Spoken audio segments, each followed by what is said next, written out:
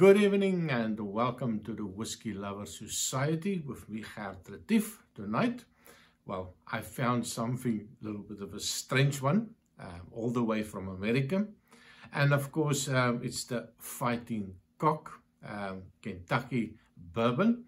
Of course, there's no way that I can walk past a bottle like this with a name like that without being curious. Why on the earth would you name something like that? So curiosity took over. So I had to get a sample of this one, of course, from my online store here in Belgium. Quite a cheap one as well. We paid €4.50 for 50 centiliters.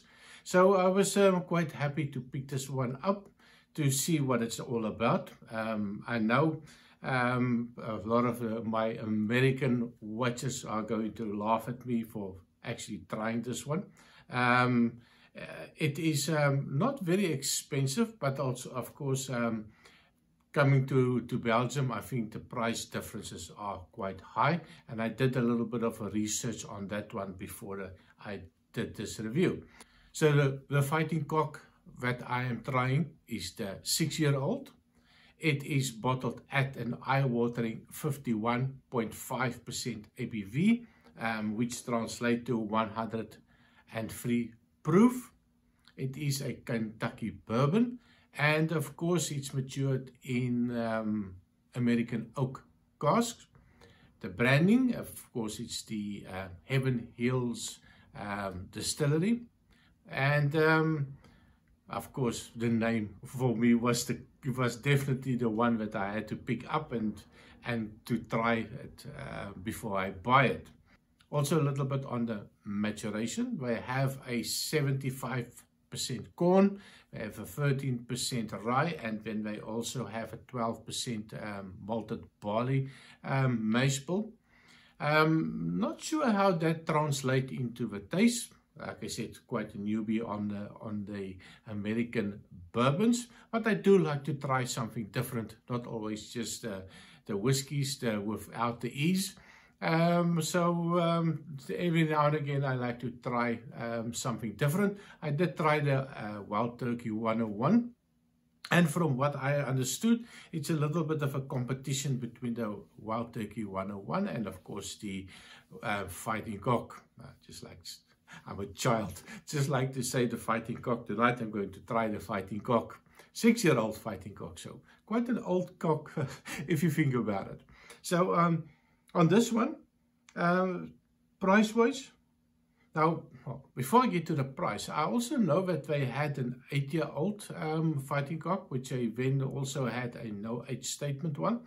And I'm not sure if these are still available. But yeah, at my online store, they only had the 6-year-old. So I'm not sure why they went from an 8-year-old to no age statement to back to a 6-year-old. But anyway, I don't really care about that. So price-wise, this one, when I looked at my online store, a full bottle, although it is 1 liter that they are selling here, was €40 for a bottle.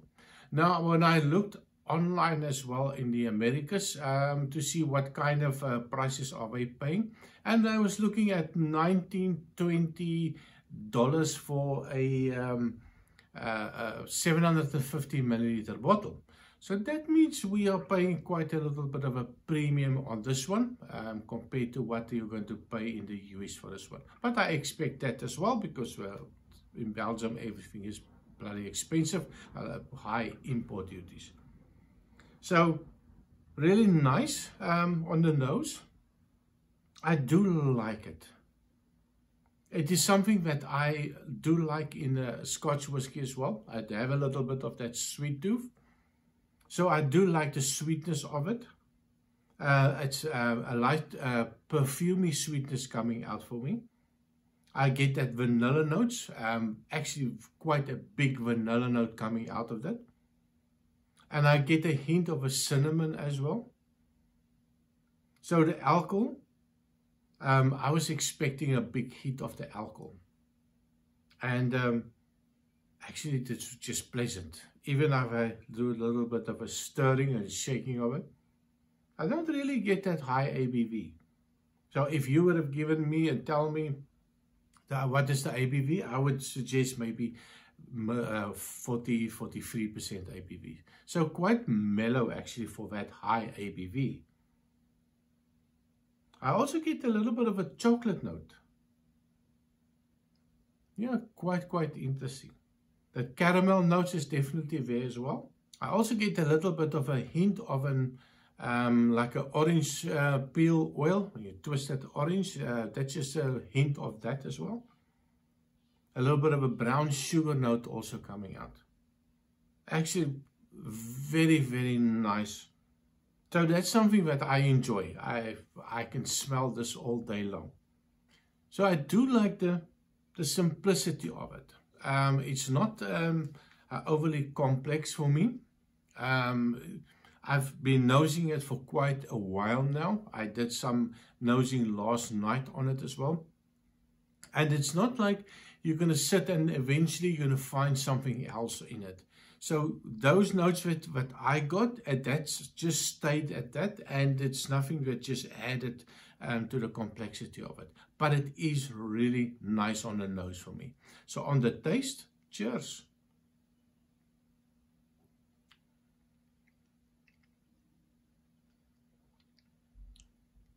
Now, even on the high ABV, on the taste as well, it does not taste like 51.5% ABV.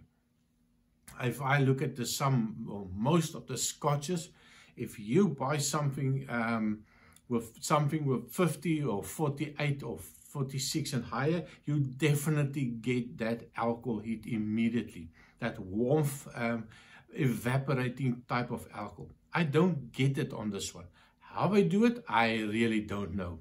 But I do like it. So you have it's sweet. I get that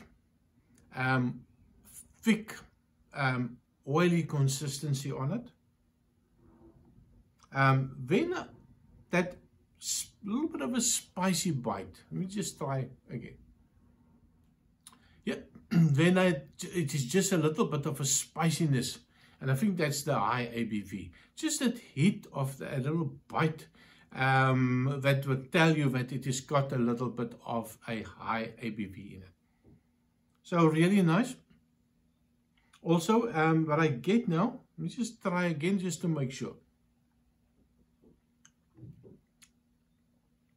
Now a little bit of an oak coming out, but really nice. It is definitely not an oaky one.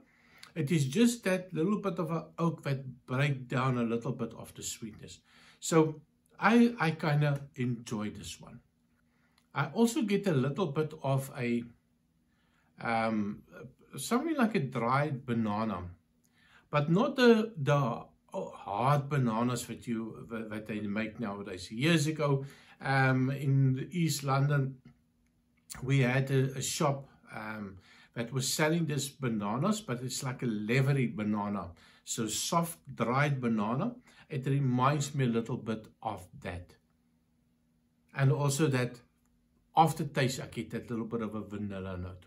So if I look at the finish on it, so it starts with a nice sweetness, that little bit of a chocolate note for me. But I also get a little bit of a buttery note, a little bit of a caramel note coming out. A lot like a Belgian chocolate, that they have this caramel pieces in it. So it's quite similar to that for me. A little bit of a spiciness as well. And it's quite a short finish and it's over. Of course, you take another sip. And just one more.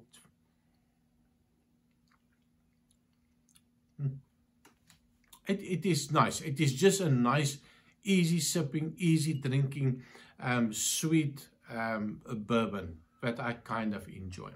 So I'm sure a lot of people are going to say you don't add water to it. I'm going to add just a little bit of water, just to see what the effect's going to be. So I did bring some water. So I'm just going to add a little bit of water.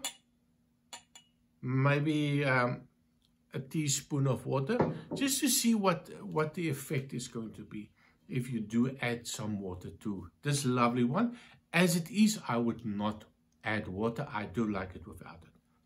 After adding the water, it feels like a little bit more toned down.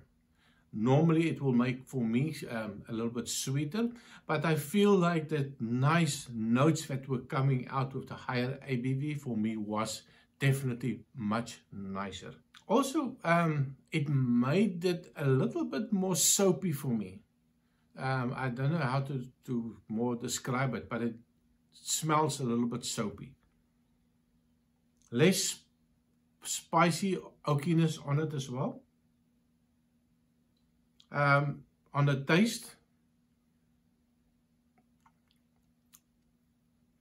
still very drinkable, but I do prefer it without the water.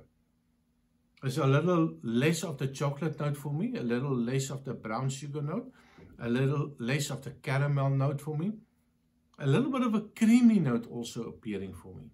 It's quite interesting.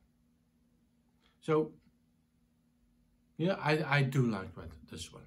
So I think it is a good idea to do a little bit of a comparison, since there's a little bit of a rivalry between the Fighting Cock and Wild Turkey 101. So I do have a little bit left of my Wild Turkey 101. As you can see, quite a little bit of a dusty bottle, so I've had it quite some time already.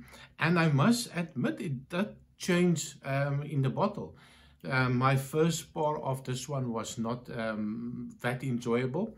It was a little bit rough around the edges, but there's definitely a change after time with a little bit of the oxidization. So the Wild Turkey 101, you're looking at a 50.5% ABV. And of course, the Fighting Cock is a little bit higher at 51.5 ABV. So just standing up on the tail feathers of the Wild Turkey, just to show I'm a little bit better. So I was quite interested to see if there's going to be a big difference in the nosing and the tasting. So I have the two glasses, a nice new pour. This is the Fighting Cock in the smaller glass, and I have the Wild Turkey 101.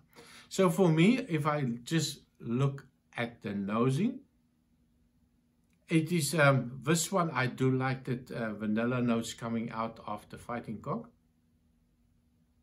And when I go to the Wild Turkey, and it's very similar for me. Maybe my palate and my nose is not really tuned into bourbons, but for me it's quite similar.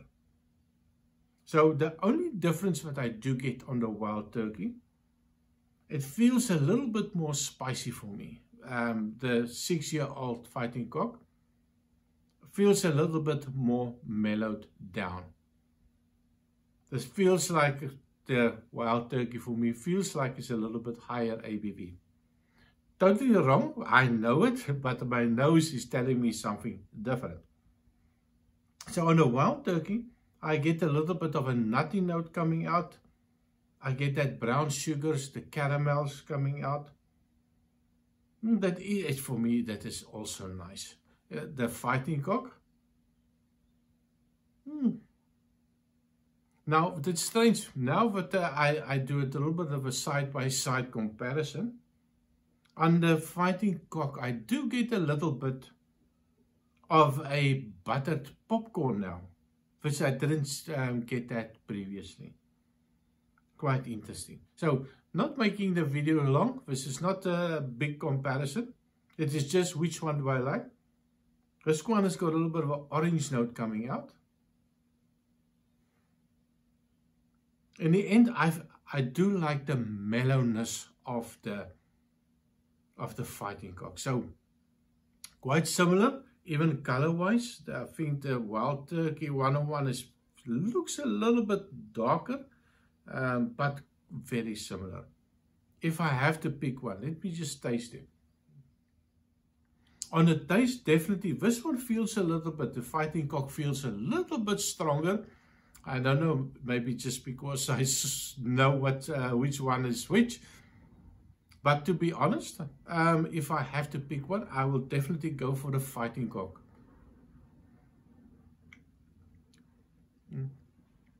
it feels a little bit more mellow for me. It feels a little bit more approachable with me. It feels a little bit sweeter for me. So of course it is a little bit more expensive than the wild turkey, about €10 difference.